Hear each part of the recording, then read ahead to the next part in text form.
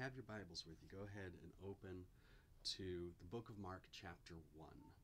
Now, I'm going to be comparing Matthew and Mark here because they have a very different way of sharing the gospel, despite the fact that most of the book of Mark is copied and pasted right into the book of Matthew. Matthew has a very different way of explaining and sharing the gospel. Now, when I was a kid, my parents enrolled me in Aikido, which is a Japanese martial art. And when you study Aikido, there are two very different kinds of sensei. There's the kind that stands up there and explains every movement, every nuance of the technique to you. And then there's the kind that shows you 3 times and then says, now go and do it. Mark is that second kind of sensei. He gives you the story and he expects you to know all of the nuances of it. He doesn't go into detail. He doesn't give a whole lot of explanation. Matthew, on the other hand, quotes scripture left and right and tells you, and this is why Jesus did this, and this is why the Pharisees are saying this. Matthew goes into detail, but Matthew is very focused on prophecy. To Matthew, prophecy is not just a prediction, it's a pattern. It is the pattern of history, and it is fulfilled in its own day, but then we see it come up over and over again. So when Matthew says that Jesus is fulfilling a prophecy, he's not just saying that the prophecy predicted Jesus, because quite often in Matthew's gospel, the prophecy doesn't predict Jesus. It doesn't even apply to Jesus. But in Matthew's gospel, he tells us that Jesus fulfills it, that Jesus does it right. You see, in Mark's gospel, we don't get that as much, but it opens with this story of John the Baptist preparing the way. And that John is predicted in the book of Isaiah. And this isn't exactly true, but once again, this is part of the pattern of history. This is John doing it for maybe the final time, maybe doing it right. Just as the prophecy was fulfilled in Isaiah's day, so too is it fulfilled in Jesus' day. But in verse 15, we see what it means for the prophecy to be fulfilled. Jesus says, "The time has come. The kingdom of God has come near. Repent and believe the good news." Now remember I said Mark doesn't explain a whole lot? Well, neither does Jesus right here. He tells them, without preaching a single word yet, he tells them to repent and believe the gospel. He hasn't delivered the gospel yet, right? He assumes that they know of what they need to repent. But as for the good news, well, he just gave that to them. The kingdom of God has come near. Now this is a controversial phrase, the kingdom of God, because we think that the kingdom of God means something that is coming in some far distant future. But here Jesus is saying the kingdom of God is here, now, today. And when he says that, it is 2,000 years ago. But just like the prophecies of old from his time, so too do prophecies continue to unfold throughout the pattern of history. The kingdom of God came near in Jesus' day, and it is still near today. And if you don't understand that just yet, if that doesn't quite make sense to you, don't worry about it, because it will. For now, it's important that we know that our calling is to repent and believe that the kingdom of God has come near. Now, he calls his first disciples, and then he goes and he starts establishing the kingdom. In verse 21, they go to Capernaum at the Sabbath, and they meet a demon-possessed man. Now, we have a very clear idea today of what it means for someone to be possessed by a demon. You might think of Hollywood movies. You might think of evil spirits, all sorts of things. But in Jesus' day, a demon just meant a god. So you would refer to Zeus or Hera or Apollo or even Hercules as a demon. These were things that people worshipped. Even Augustus Caesar could be referred to as a demon because Augustus Caesar considered himself a god. When Paul goes to the Ephesians and he goes to the temple there in Ephesus, he says, I see you're all very pious. You're all demon worshippers. Well, of course they're demon worshippers. They are worshiping the gods, the demons. So when we see that someone is possessed by a demon, that means that their God is dwelling within them. But to the people of Israel, those gods are foreign. Those gods are not their God, and so they are impure spirits. When Mark is saying that this is a demon, he's saying this is not the spirit that should be in you. That spirit is the Holy Spirit, the Ruach Kadosh, the, in Hebrew, Holy Spirit, or the Ruach Elohim, the Spirit of God. But that's not what's in them. Now, how do they become demon-possessed? Perhaps by worshiping a foreign god. This had happened in Israel since the days of old. You know, in Jesus' day, it would have been the gods of Greece, but in the days of old, it would have been the gods of Canaan. And so this person is possessed by a demon, a god. And the demon-possessed man says to Jesus, "What do you want with us, Jesus of Nazareth? Have you come to destroy us? I know who you are, the Holy One of God." "Be quiet," said Jesus sternly. "Come out of him." The impure spirit shook the man violently and came out of him with a shriek. Now here we see that Jesus is performing a miracle. He is casting out a demon, but he is also interacting with one particular group of Jews, those who claimed Hellenism as the source of their culture. And so in this way, we're going to see in the next two miracles, he addresses two other forms of Jewish thought.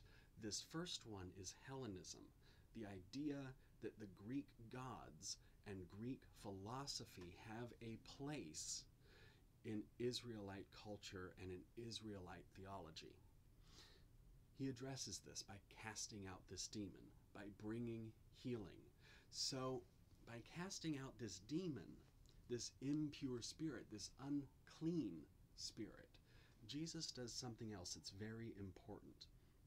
You see, if someone is unclean, they cannot go to the temple in Jerusalem. They cannot worship God in all the ways that they are commanded to worship God. So by casting out this demon, Jesus has restored this person to their proper place in the community, not only with Israel, but with their God. Now, if we continue on to verse 38, we're going to see that this is not what Jesus intended his message to be, one of miracles. We see that when Simon comes, Simon Peter, comes looking for Jesus because Jesus has gone off to a solitary place to pray. And Simon Peter comes looking for him and saying, "Look, there's a bunch of people. They want healing. They want the miracles. That's why they're here." And Jesus replies to him, "Let's go somewhere else, to the nearby villages, so I can preach there also. That is why I have come." That's Jesus' purpose. So first we see the miracles, and then we see that what Jesus wants to be doing is to teach them. That is his purpose. But throughout Mark's gospel, we see miracles and teaching together. Remember that I told you, Mark doesn't tell you what Jesus means. He shows you.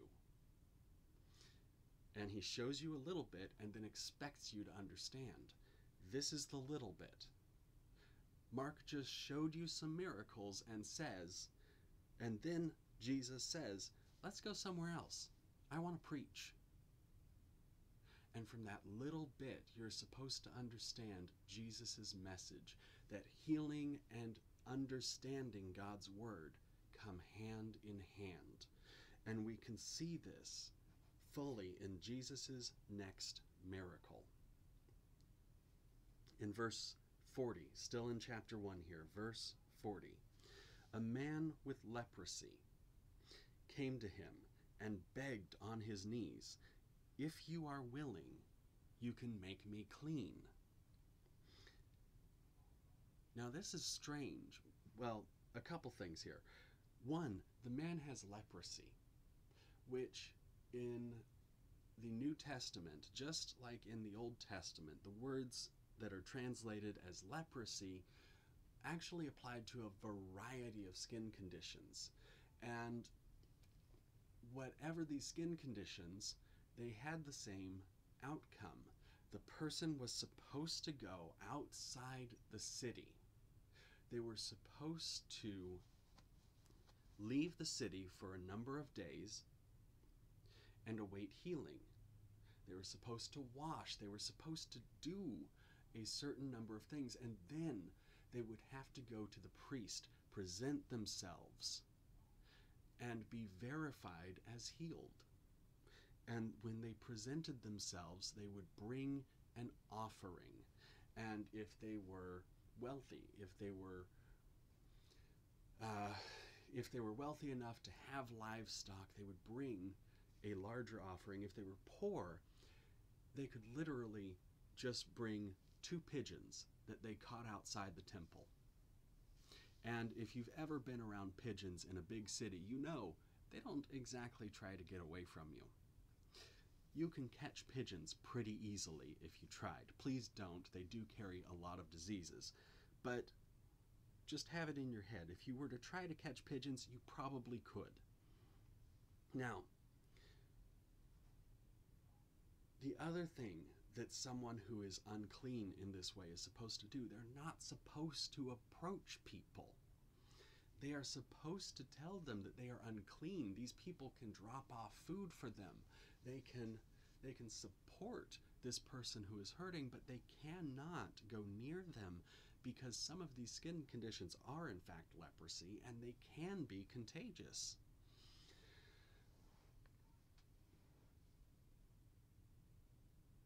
When he says this, the text tells us Jesus was indignant in the NIV. In some translations, it says Jesus was angry.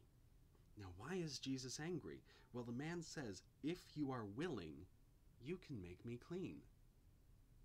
This is a statement. The man didn't actually ask anything, even though the text tells us he begged on his knees. He didn't really. He said, if you are willing, you can.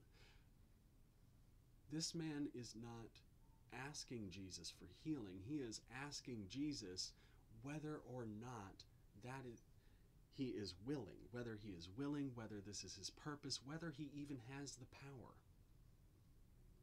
And this makes Jesus angry because what do we know about Jesus?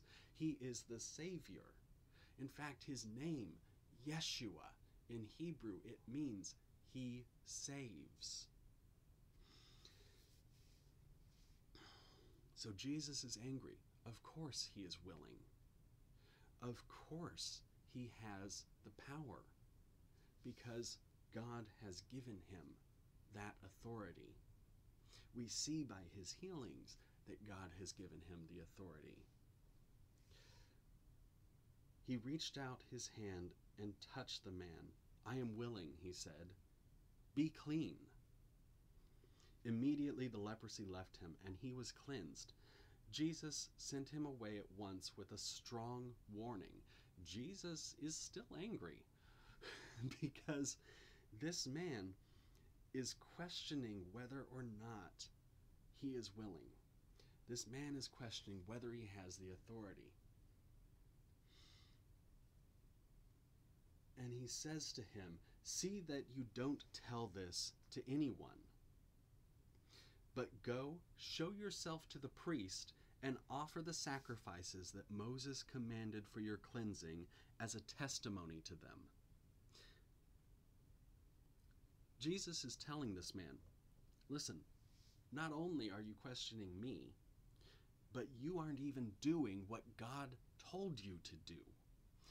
Not only from the start, he didn't declare he was unclean, he approached Jesus, and he didn't give the sacrifices that God commanded. If he had just done as Moses commanded for his cleansing, he would already be healed. He wouldn't need to be very rude to Jesus. But we see that this isn't what the man does. Instead, he went out and began to talk freely, spreading the news. As a result, Jesus could no longer enter a town openly, but stayed outside in lonely places. Yet the people still came to him from everywhere. When we question, is Jesus willing? Not only is he willing, he's willing to do it at his own personal expense. Because Jesus came to this town wanting to preach. And he just wants to tell them the good news. He just wants to tell them the Word of God, what God wants for their lives. But God wants them to live a life that is full, and Jesus wants them to know that the commandments that Moses gave them, that is a big part of their lives, and he isn't coming to change that. And so he puts his own testimony at risk. He puts his own preaching at risk. He puts his own safety at risk to do good for people. Now, this second group we see are those who worship at the temple, who believe in the centrality of temple worship. That is what this second man represents. This third group we're going to see is the group of the Pharisees. And that is at the start of chapter 2. And when Jesus has finished his preaching in yet another nearby village, he goes to Capernaum. The people heard, well, let me just read it. A few days later, when Jesus again entered Capernaum, the people heard that he had come home. They gathered in such large numbers that there was no room left, not even outside the door. And he preached the word to them. Some men came, bringing to him a paralyzed man carried by 4 of them. Now, I want you to notice that this is Jesus' home. This is his own house in Capernaum. Some of the men came, bringing to him a paralyzed man carried by 4 of them. And Jesus is preaching so much that people are lined up outside the door. They can't get this man near. Since they could not get him to Jesus because of the crowd, they made an opening in the roof above Jesus by digging through it, and then lowered the mat the man was lying on. When Jesus saw their faith, they literally just cut a hole in his own roof.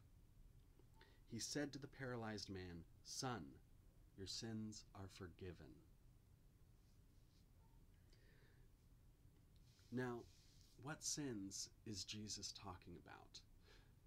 It could be the sin of literally destroying his own property. That is the immediate sin between that is the trespass or the debt or the sin, the wrongdoing between this man and Jesus.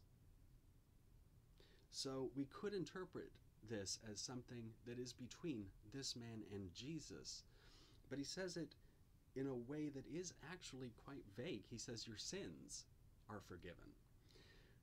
Now some of the teachers of the law were sitting there thinking to themselves, why does this fellow talk like that?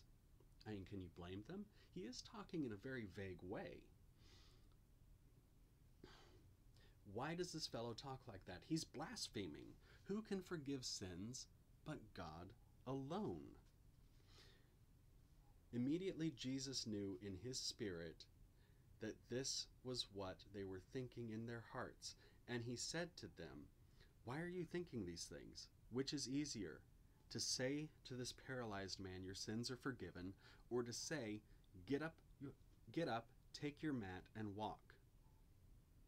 But I want you to know that the Son of Man has authority on earth to forgive sins.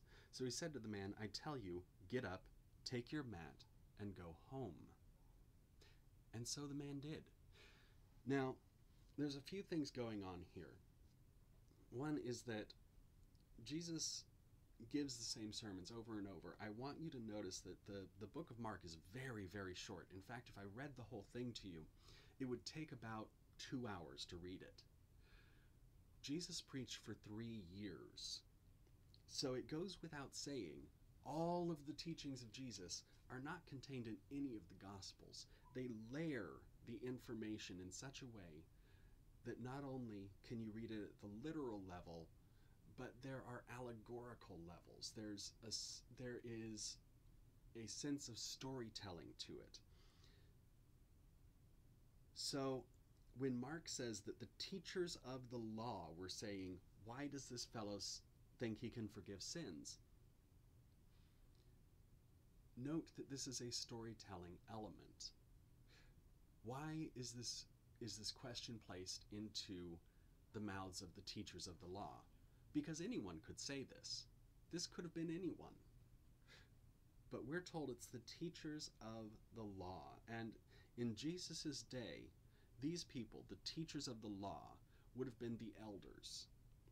And they were not only responsible for teaching the law, but also for representing people in court. So when someone went to court, the elders of their community, these teachers of the law, they would represent them. So these are, in a modern sense, these aren't just teachers, these are lawyers. And why are they threatened by Jesus teaching that sins can be forgiven outside the court? The sin of this man against Jesus, and Jesus forgives him. That's the point. These two didn't have to go to court for the man's sins to be forgiven. It was a simple matter between the man and Jesus. And Jesus preaches this later. If someone is taking you to court, make peace along the way, because otherwise they will take everything from you. This is Jesus doing it. Very simple, very early on. And Mark tells us this in a way that is simple and quick, and we are really expected to dig into this, to know the context, to know what is going on. That's what's threatening these teachers of the law, is it's actually a very simple thing to forgive. And when forgiveness comes, you don't have to go through all the legal channels. You don't have to pay lawyers. You don't have to go before judges.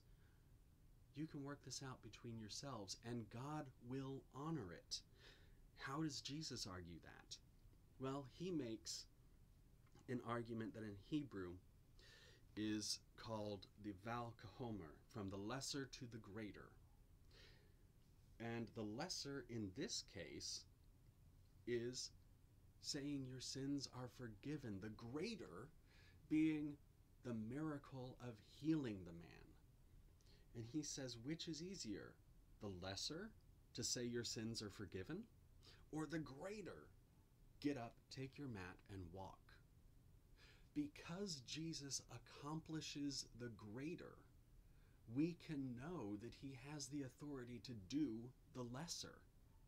It is a lesser thing to forgive someone than to bring them miraculous healing.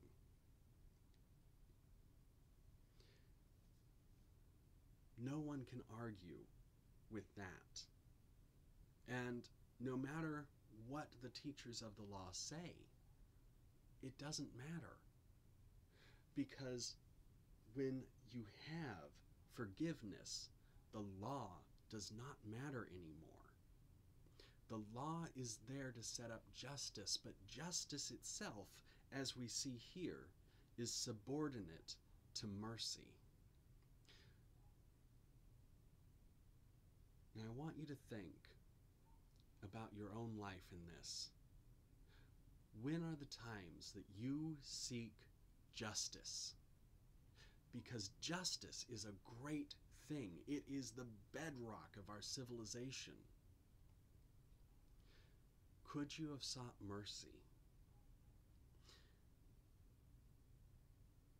Because that is what we are called to do, to seek mercy first, and to fall back upon justice.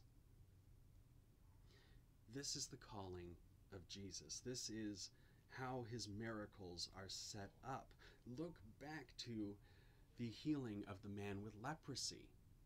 Now, justice would be to tell this man, go to the temple, give the sacrifices that Moses commanded of you, and God will heal you. This is exactly what Jesus should tell the man. Because if he did, if this man just did what was commanded of him, he would have his healing already. But Jesus, at great personal cost, heals the man first and then teaches him. Back with the man who is demon-possessed. Now, can Jesus teach a man who is demon-possessed? I don't know. Probably. The thing is this is really not the way our society thinks anymore. But I want you to think of it this way. The Holy Spirit that is within us is often called the Spirit of Truth. What are the other spirits? What are the demons of other gods? Because we could call the Holy Spirit the demon of truth. It's a clumsy phrase, which is why we call the Holy Spirit exactly that, the Holy Spirit, or the Spirit of truth, because we know that the Holy Spirit is greater than any demon, because no demon contains the truth. So when this man is possessed by a demon in verse 21, he does not have the truth within him. Could Jesus teach a man like that? Not until that falsehood is purged. Today, we have people that run campaigns of misinformation. Now, these are demonic forces. They work against the Spirit of truth. But how can we know the Spirit of truth? First, healing has to come. And so that's where Jesus starts. He starts with healing, and then he teaches. Throughout Mark's gospel, we will see this exact pattern, that first healing comes. First, the demon-possessed, the man who is paralyzed, the man with leprosy, they are restored to their proper place in the community, and only then can they be taught. Brothers and sisters, I ask you, who is being cast out from your community? Are there people on the fringes? Are there people who don't know the truth because they cannot come near to where the Word of God is preached? First, they have to be restored to the community. That is the healing that comes. Then they can learn the Word of God. The Holy Spirit itself can teach them. The Spirit of truth, once it is within them, once they are within the community, once they have the Spirit of truth, they can recognize what the truth is. And when they hear it, when they know that God is with them, well, brothers and sisters, we already know the irresistible call of the gospel. So that is my challenge to you today. How can you be more welcoming? How can you be more inclusive? Is there someone who is demon-possessed? Is there someone who is maybe not clean? Is there someone who is difficult to accommodate in so many ways? In any way you can think of, is there someone who you don't want to sit next to in the pew? Brothers and sisters, that is the call that Jesus gives us at the very start of Mark's gospel. Can you sit next to that person? Can you include them in your community? Can you serve that person and hold off on preaching? That is the call that the Spirit has given us. Now, if you haven't heard that call, if you don't know that Spirit, well, then I invite you. I invite you to be baptized, to be washed, to be clean, to cleanse away the spirit of misinformation, the spirit of falsehood, and to rise again clean and receive the Spirit of truth. Brothers and sisters, whatever healing you need, whatever cleansing you require, that is the power of the gospel. That is the power of Christian community, which I invite you to come and enjoy.